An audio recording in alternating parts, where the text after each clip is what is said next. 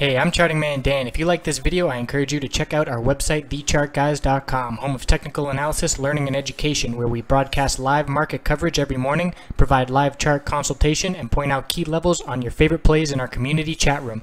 Why not check out our free trial and join the best technical analysis community online? Looking at SPY here on the daily and weekly time frame, we're having even more consolidation, decreasing volume, very low volume today. Look at volume Friday, which is historically a low day, 120 million volume, and today 71 million, so significantly lower. Definitely seeing more consolidating range, same pattern, tighter and tighter range, decreasing volume. We're going to see a spike in volume and a snap either to the bull or bear side. The middle Bollinger Band resistance of 197.71 is the key level to watch.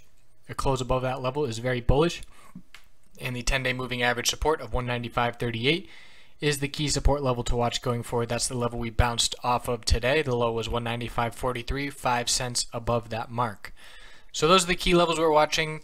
Pretty slow day today. We definitely saw some patterns developing on the 5-minute chart, and we're able to capitalize on those in the chat room, but we're going to need to see the volume show up and the volatility come with it. On the weekly chart, we've had just one day here, 4 more to go.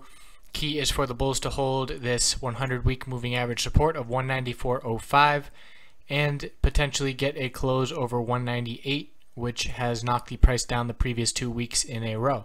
So that's what we're looking at for SPY. If you like this video, subscribe to my YouTube channel. I put them out daily. And again, the website, TheChartGuys.com. Looking forward to meeting you in the chat room. I hope you have a fantastic night, and I appreciate you watching this video.